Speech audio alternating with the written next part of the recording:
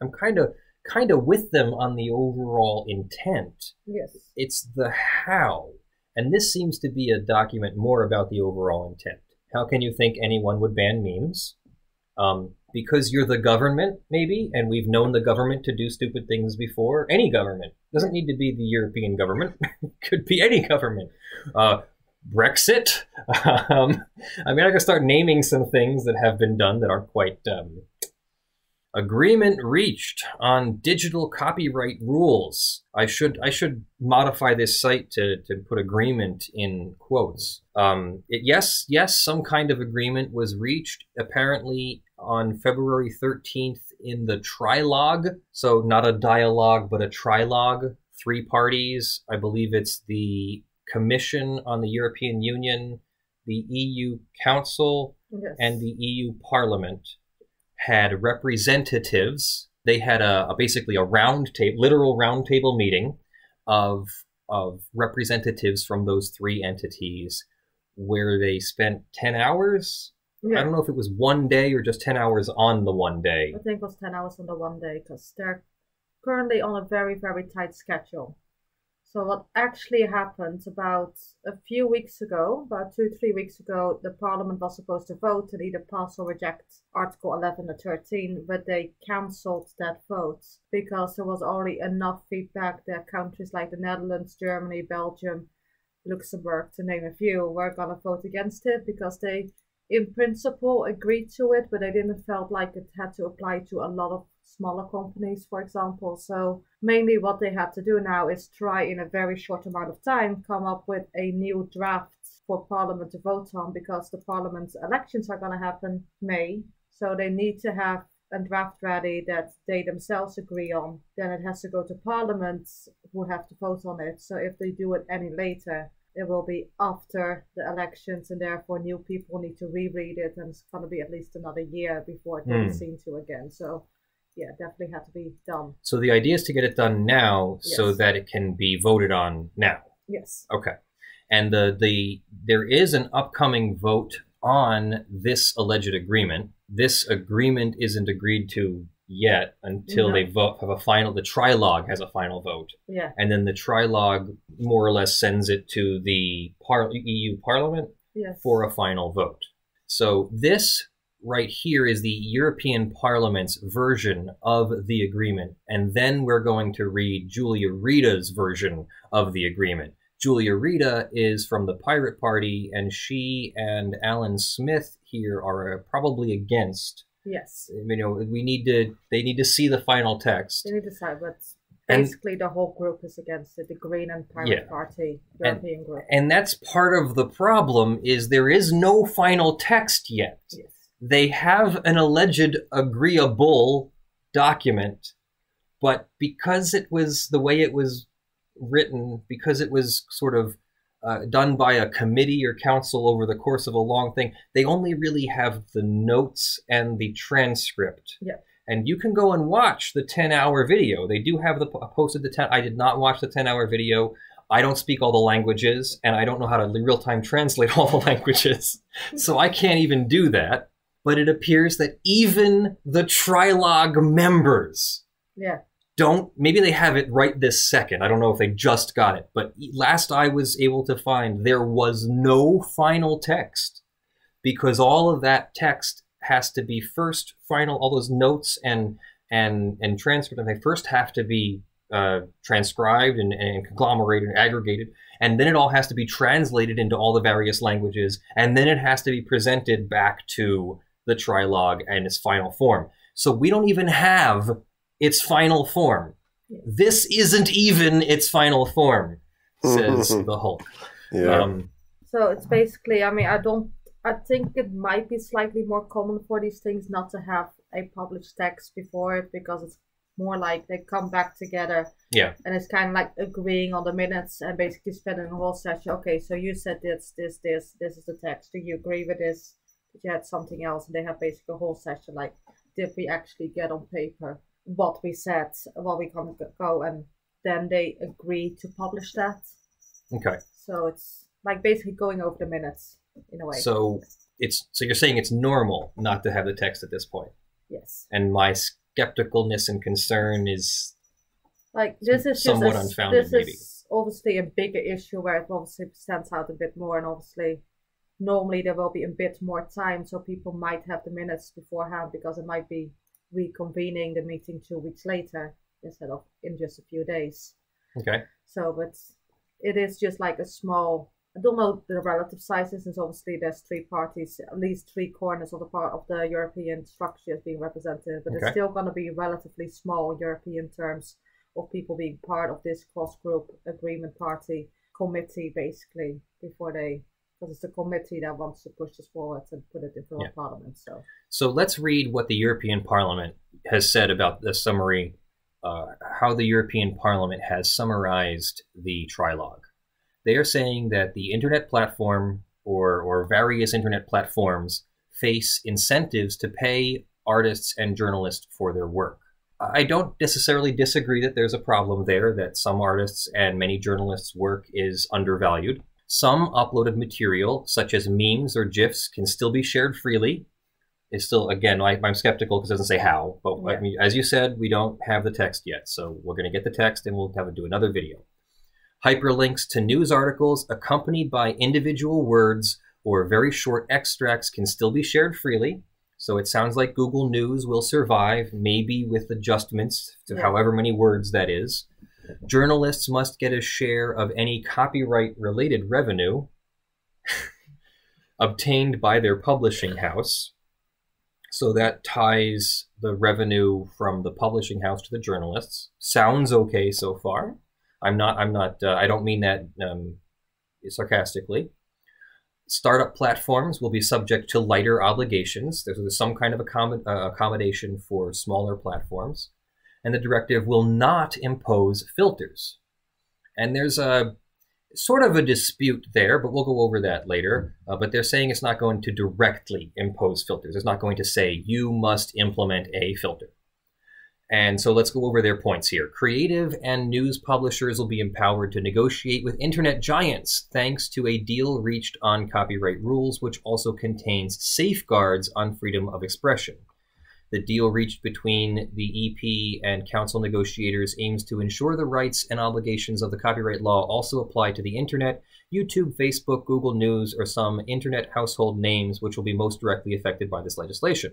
Legislators who also strove to ensure that the internet remains a space for the speaker. So that sounds that sounds great, but it doesn't actually tell us what the agreement is on how internet giants are going to be asked to pay for creatives and news publishers. So we're still waiting to hear what that's all about. Tech giants must share revenues with artists and journalists. This aims at enhancing rights holders' chances, notably musicians, performers, and script authors, as well as news publishers, to negotiate better remuneration deals for the use of their works featured on internet platforms. Again, there's no detail there. Exactly how are these musicians, performers, and script authors going to be put on an equal or more equal playing field? It just says they can negotiate better remuneration. That's not a law. You couldn't write a law that says artists are now allowed to negotiate better deals against Google. That's not a law. To kind of then go back to the European institution, this is going to be a directive, not a law. Okay. So so I'm expecting a law, and you're saying it's not even going to be that. It's not really going to be, like, there's going to be parts of it, but in the end, it's up to the 28 member states to implement it as a law and how they do it. So in the end, this will end up probably being 20, well... Let me make an analogy for people who live in the United States who don't understand any of what you're saying. This would be like the federal government, the federal U.S. government, this is not happening, this is like the U.S. federal government saying, we're making a new regulation on automobiles. All automobiles must have a automatic braking safety feature. Yeah. So the directive would be, every state must implement a law that sets requirements for automobiles to have an automatic braking feature. So that's not quite a law. Yeah, it is a law, because I haven't quite made the great analogy, but that's not quite the law. It's a law saying that other states have to do something. And then the 50 states plus Puerto Rico and other territories have to go implement the law and say, All right, Pennsylvania's version of this is that any vehicle over 500 pounds capable of travel, however they define a vehicle, maybe Utah defines a vehicle differently or whatever, and so each state has to go through and say, in our vehicle code, how do we fit this new requirement into the vehicle code so that all cars have to have automatic braking? I think that's about as good of an analogy as I can come up with on the spot. Yes. So the EU trilogue or parliament at the end of the thing, at the end of the whole thing, once it's theoretically approved, would be issuing a directive that says member states must implement copyright law in compliance with these guidelines. Yep. Got it. That makes a lot more sense. However, we can still be concerned about the guidelines, right? Yes. They're still saying, make tech giants share revenue with artists and journalists. How? Yeah. Locking in freedom of expression, snippets of news articles. Let me see if I make sure I can go back to snippets of news articles will not engage the rights of the media house which produced the shared article. The deal, however, also contains provisions to avoid news aggregators abusing this allowance. The snippet can therefore continue to appear in Google News, for example, or when an article is shared on Facebook, provided it is fairly short, or very short, excuse me, quote unquote, very short. The interpretation of how many words is very short, we don't know that yet. Yes, and that's probably going to be, once again, down to each country to decide for themselves. Uploading protected works for purposes of quotation, criticism, review, caricature, parody, or pastiche. There's a new word I don't even know. Could you look up pastiche? Artistic works in the style that imitates another work. So like a parody. So yeah, but an imitation. Imitation, parody, takeoff, rap, pastiche. No, the last one was like pastiche. Pasticio. Okay. Ensuring that memes and GIFs will continue to be available and shareable on many platforms. Okay. Many online platforms will not be affected. The text specifies that uploading a work to online encyclopedias in a non-commercial way, such as Wikipedia, or software platforms such as GitHub, will automatically be excluded. Startup platforms will be subject to lighter obligations than more established ones. Stronger negotiating rights for authors and performers. They'll be able to claim additional remuneration from the distributor, exploiting their rights when the remuneration originally agreed to is disproportionately low compared to the benefits derived by the distributor.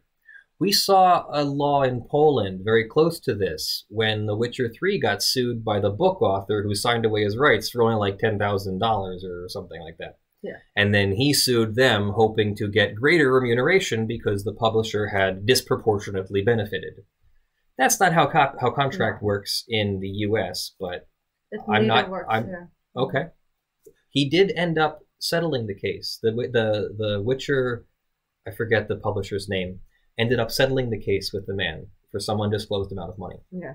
How this directive changes the status quo.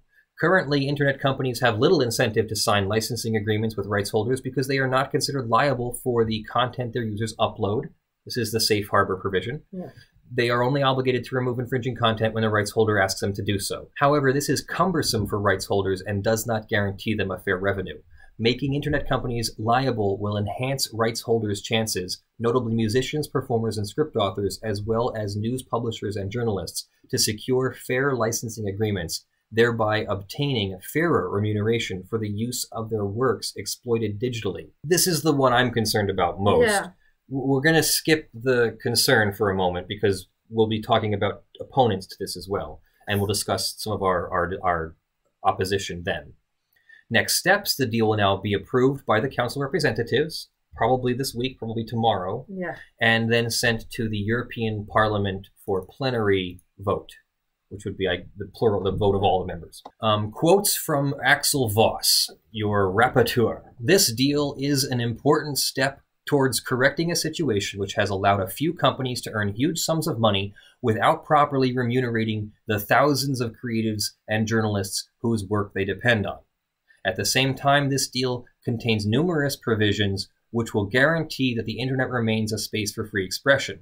These provisions were not themselves necessary because the directive will not be creating any new rights for rights holders, yet we listened to the concerns raised and chose to doubly guarantee the freedom of expression. The meme, the GIF, The snippet are now more protected than ever before. I am also glad that the text agreed today pays particular attention to sheltering startups. Tomorrow's leading companies are the startups of today, etc. This deal protects people's living, safeguards democracy by defending a diverse media landscape, entrenches freedom of expression, and encourages startups and technological development. It helps make the internet ready for the future, a space which benefits everyone, not only a powerful few. Okay, sounds good, but again, we just discussed how YouTube doesn't make a profit yet. Yeah. So where is all of this profit that YouTube is supposed to be further sharing with artists and creators and journalists, etc.? Well, it's not just YouTube, for example, and I can especially see it in European countries. Like, it annoys me so much, to be honest, when I go to news websites and they literally copy other people's articles, and they will put indeed a link in it, like, according to Washington Post, they said, and then the entire Washington Post article is in there. So this is like a lot of the, I can understand, and I have a lot of sympathy in a way towards these articles, because they try to address these things, but a lot of them are too much hyperbolical and dreaming of solutions that it's just not practical to do. So the same like with a lot of the content sharing and like how it's cumbersome on the creator. Like, I mean, when you posted that video of the fake cop and it got posted else places, I spent hours of time just doing reverse searching and being on top of that. Now that will take, well, I linked loads of you to you that you took action against, but I mean, in the end, if that would be my job to make content and then also have policing the internet on top of it, I can see their concerns and how they want to make it easier for creators not to have to do the content policing. But once again, that's kind of like a fairy tale, like, oh yeah, we don't want them to have to spend so much time in trying to find their copyrights and having to fight it, but they don't actually come with a proper solution in that sense. True. That's the problem. So what you're saying is that that maybe they're targeting that kind of behavior and not just our normal internet behavior. Yes. Okay. This is an article that was posted by the European Commission. I believe the other one we just read was the European Parliament. This was European Parliament. And so here's the European Commission's version of it. I'll explain in a moment why it is being shown from the archive.is or archive.li website. The Copyright Directive, how the mob was told to save the dragon and slay the knight.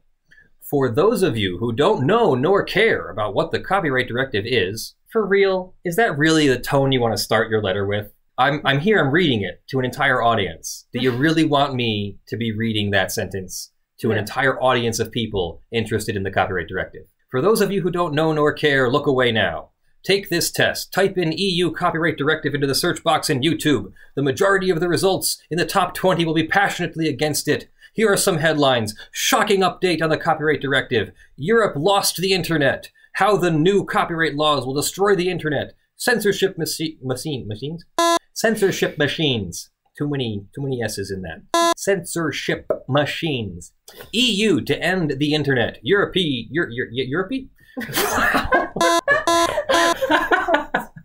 Europe to ban all memes. Have fun, Brandon. I'm already having fun. You meme now. We already have a meme now.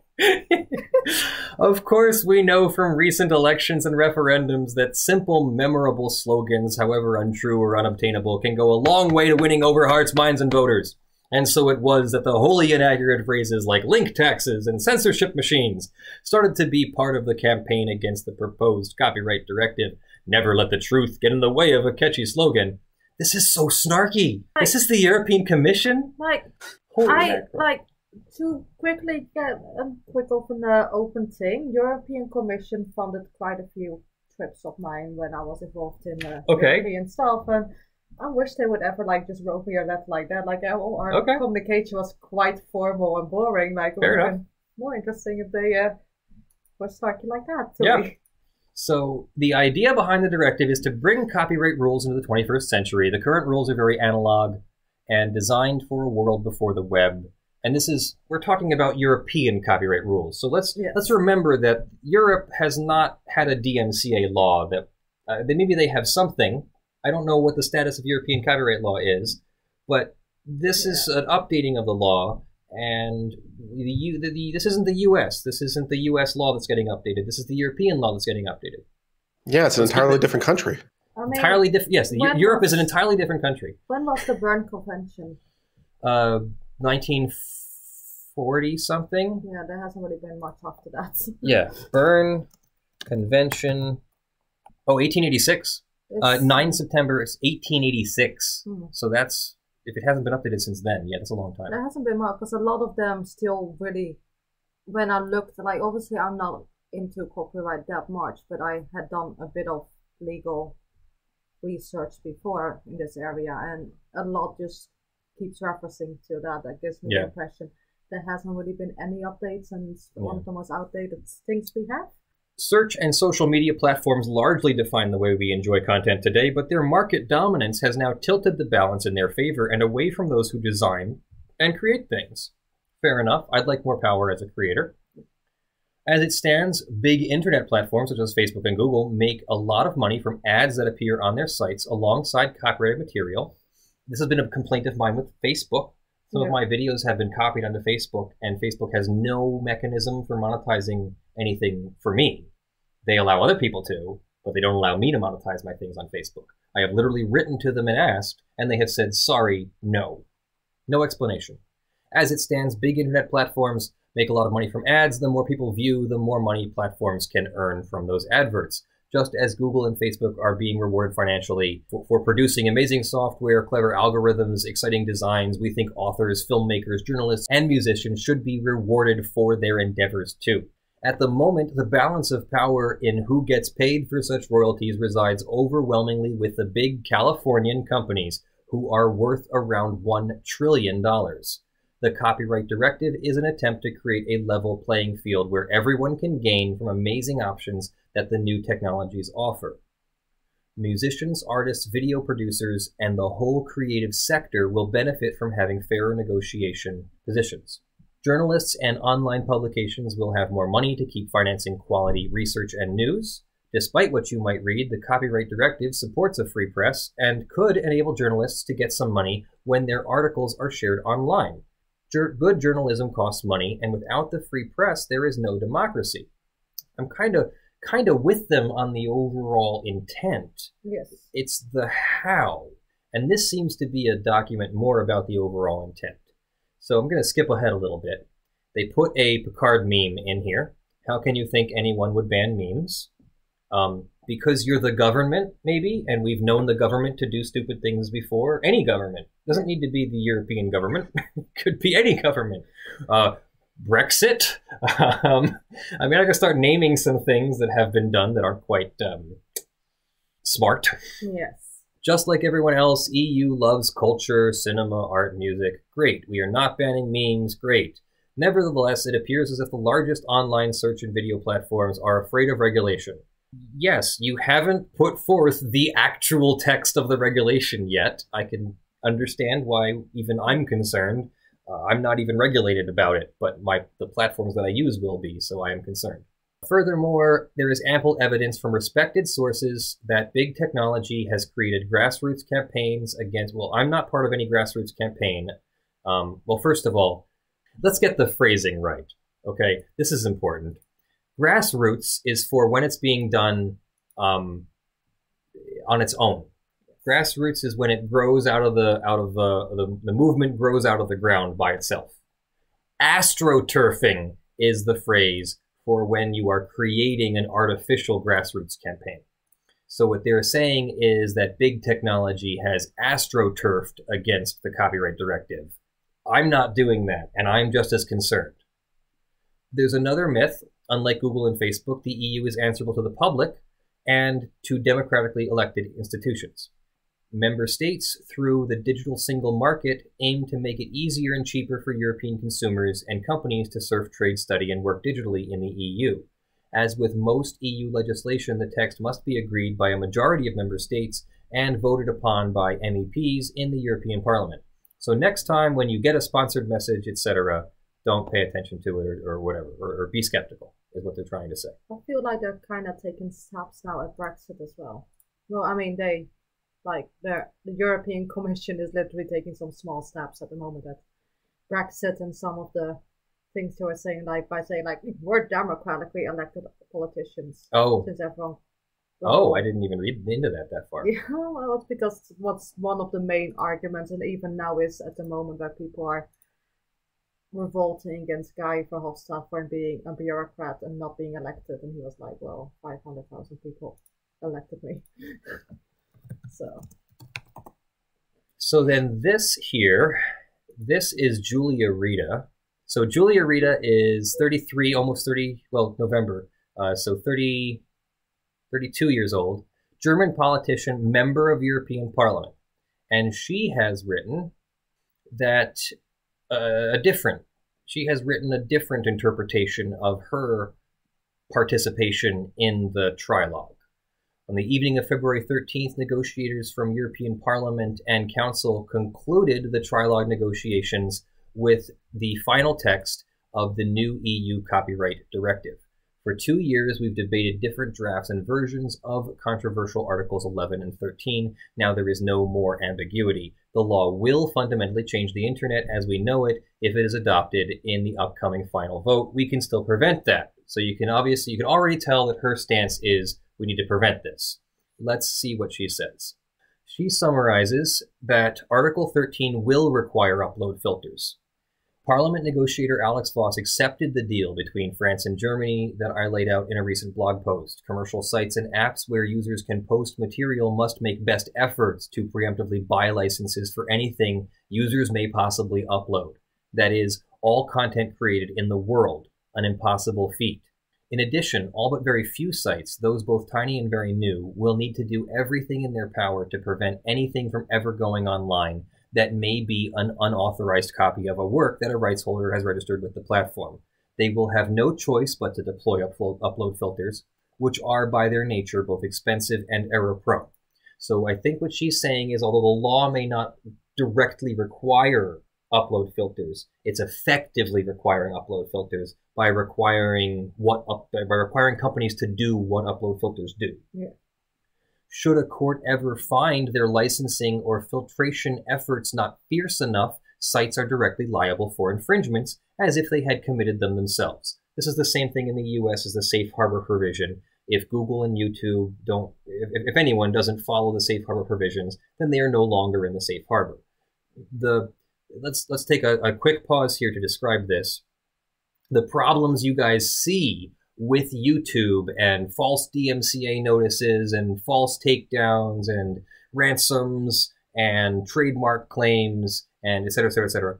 All that has to do with the DMCA safe harbor provisions.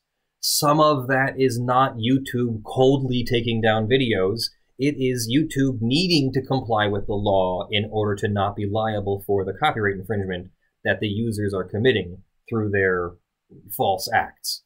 So YouTube must comply with the DMCA to the letter if they want to be immune from liability for those acts. This is similar to that. I'm concerned about how it might be phrased, but that's what they're talking about here. This massive threat will lead platforms to over-comply with these rules to stay on the safe harbor side. Oh, I'm adding safe harbor. Yeah. On the safe side, further worsening the impact on our freedom of speech. Meanwhile, the Article 11 link tax, the final version for this extra copyright for news sites closely resembles the version that already failed in Germany, only this time not limited to search engines and news aggregators, meaning it will do damage to a lot more websites. Reproducing more than a single word or very short extracts of news stories will require a license. This will likely cover many of the snippets commonly shown alongside links today in order to give you an idea of what they lead to. We will have to wait and see how courts interpret what very short means in practice. Until then, hyperlinking will be mired in legal uncertainty. No exceptions are made for services run by individuals, small companies, or nonprofits, which probably includes any monetized blog or website. Other text. The project allows Europeans to conduct text and data mining, crucial for modern research and the developments of artificial intelligence, and that has been obstructed with too many caveats and requirements. Rights holders can opt out of having their works data mined by anyone except research organizations. Parliament's proposal that authors should have a right to proportionate remuneration has been severely watered down. Total buyout contracts will continue to be the norm. Minor improvements for access to cultural heritage: libraries will be able to publish out-of-commerce works online, which should include out-of-print books, and museums will no longer be able to claim copyright on photographs of century-old paintings. I didn't even know they could do that. Mm. You shouldn't be able to claim copyright on a photograph. If I took the photograph, it belongs to me. But that's U.S. law, so I don't know. Yeah. I think what they're referring to is like if they have something that's on display and then they have a photographer come in and take a photograph of it to make like a poster, and then they can sell that poster in the gift shop. Oh, and then they're saying you can't copy that poster because it's a modern photograph with a modern copyright. That's not how that works. Believe it or not, that's not how that works. So only the new elements are protectable under U.S. law, at least. So only if that photographer did something with their photography by changing up the way the photograph is exposed, or the framing of the photograph adds or subtracts to get a different photograph than the original image. And even then, only that minor change would be protected. So that's super sketchy that was what museums were trying to do before. Basically renew the copyright. There is no such thing as renewal of copyright. Yeah, wow. The history of this law is a shameful one. From the very beginning, the purposes of Article 11 and 13 was never to solve clearly defined issues of copyright law, but rather to serve powerful special interests. In the relentless pursuit of this goal, concerns by independent academics, fundamental rights defenders, independent publishers, startups, and many others were ignored. At times, confusion was spread about crystal clear contrary evidence. Parliament negotiator Axel Voss defamed the unprecedented protest of millions of internet users as built on lies. In his conservative EPP group, the driving force behind the law, dissenters were marginalized. The work of their initially appointed representatives was thrown out after the conclusions she reached were too sensible. Mr. Voss then voted so blindly in favor of any and all restrictive measures that he was caught by surprise by some of the nonsense he had gotten approved. His party, the German CDU-CSU, nonchalantly violated the coalition agreement they had signed, which rejected upload filters, paying no mind to their own Minister for Digital Issues. The planned special scheme for upload filters for SMEs is right, even so correct that this must not be the exception but the rule. Our coalition agreement is abundantly clear. Okay? It took efforts equally Herculean and Sisyphean across party lines to prevent the text from turning out even worse than it now was. In the end, a closed-door horse trade between France and Germany was enough to outweigh the objections so far. What's important to note, though, it's not the EU in general that is to blame, but those who put special interests above fundamental rights, who currently hold considerable power. You can change that at the polls. The anti-EU far right is trying to seize this opportunity to promote their narrow-minded nationalist agenda, when in fact, without the persistent support of the far-right ENF group, the law could have been stopped. I don't know any of this politics. I'm just reading what she wrote. The law could have been stopped in the crucial Legal Affairs Committee, and in general would not be as extreme as it is today. We can still stop the law, etc. So basically, talk to your MEP and recommend that they don't vote if they don't vote for it if you don't want them to vote for it. Let's look at another MEP's. This is Alan Smith, the member of European Parliament. This is Scotland's MEP. Is he the only MEP? No, we got about 6 more. 6 more, okay. 6 more. Perfect. He has expressed deep disappointment as a result of today's outcome of the trilogue negotiations for the copyright directive. Text has now been finalized concerning the link tax and upload filters. He says he supports amendments to Article 11 and 13 because no matter how well-intentioned proposals to close the gap were, the proposals overlooked the right of consumers to upload and share. So he proposed amendments or supported amendments. Yeah. There is an undeniable right for creators to be properly compensated for their work, and we support that right. On the other hand, we must also seek to protect the public who have the right to freedom of expression. Furthermore, the right of proportionate remuneration has always been, or has been watered down significantly due to buyout contracts being approved in the final text. My group colleague Julia Rita and I have worked together previously to protect freedom of panorama, and I agree with her comment that upload filters simply do not work as they can't tell the difference between legal and illegal parodies and actual copyright infringements. However, the final vote is plenary and will not be until the end of March at the very earliest. The fight goes on. I will continue to oppose the link tax and upload filters. So that is Alan Smith's thoughts on that. I don't know that we have... Oh, yeah. So then remember that thing that we read before from the European Commission that I said was a little bit snarky? Well, now, if you remember, we were reading it off of an archive site. We had to read it off of an archive site because guess what they did? They removed it. This is where that was, and it says, we have removed this article because it has been understood in a way that doesn't reflect the Commission's position.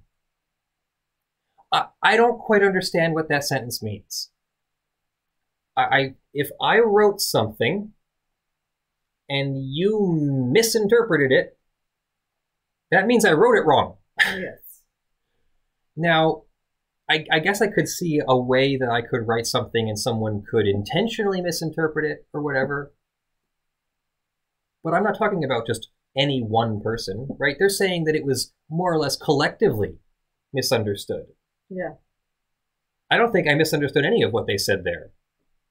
It was a very snarky letter that they said that they support the copyright directive and that they think that everybody else who opposes it is just plain wrong. It reminds me of what you were saying earlier about abusive relationships. It's like, that wasn't really, what I said wasn't real. They're gaslighting, and it's annoying. Yeah. We have legitimate concerns. I don't represent Google or YouTube or anybody. I'm literally an experienced copyright lawyer from the US. I know my copyright law. I practice it on a daily basis, and I say that this is concerning. Well, clearly, you don't know what you're talking about. I mean, sure. Yes, clearly I'm misinterpreting things. Just be being concerned. So yeah, so that's where we are. I don't know if I skipped anything or missed anything there. Let me see. Let me go back to my agenda here.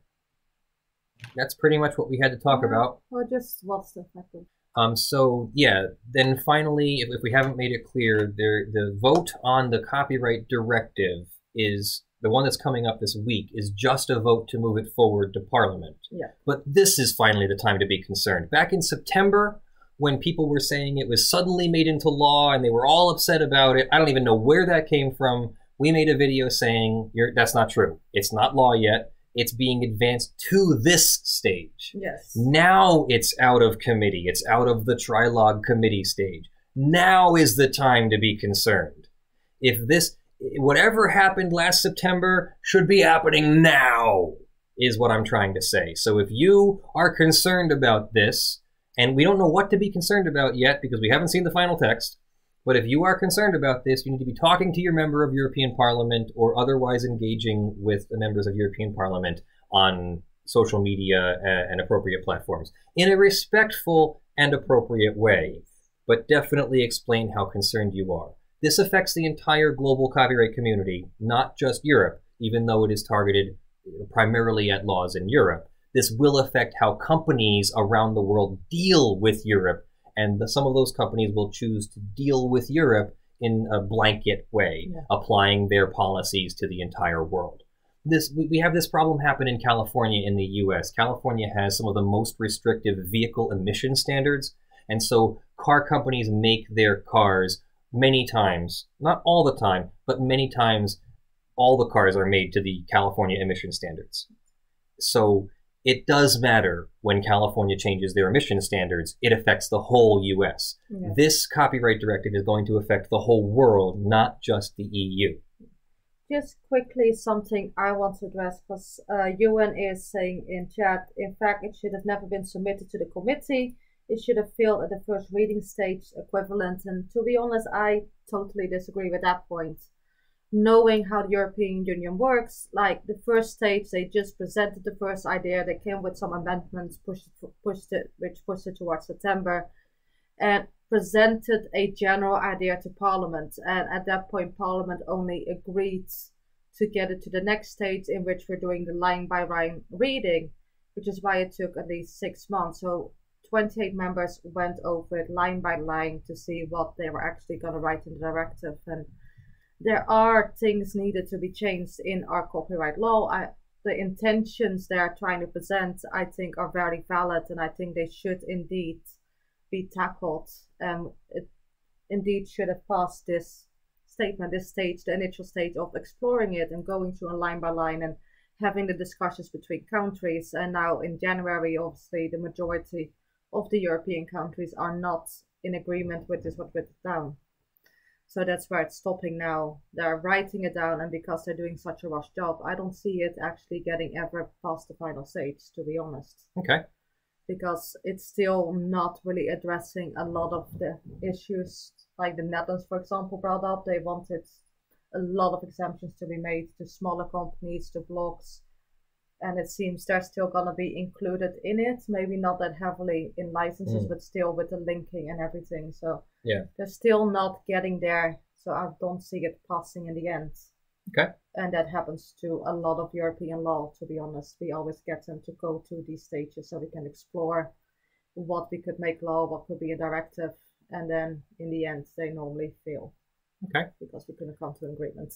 Well, you can let us know what you think in the comments below and the chat here on Twitch, and we'll produce this video into a released video for you to review. And I'll be making another video as soon as we have the final text, which I'm assuming will be tomorrow or sometime later this week.